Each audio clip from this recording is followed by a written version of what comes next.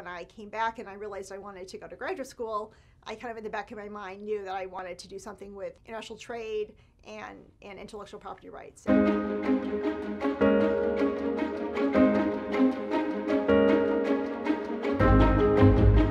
My name is Christine McDaniel. I'm a senior research fellow at the Mercatus Center at George Mason University. So I think it was an undergrad that I realized I really wanted to do economics and Japanese studies. And then when I went to Japan as a foreign exchange student, I started to see how ideas turn to inventions. You know, and that process can play out differently in different countries, and sometimes the institutional features can affect how that plays out, and the laws and policies and regulatory processes.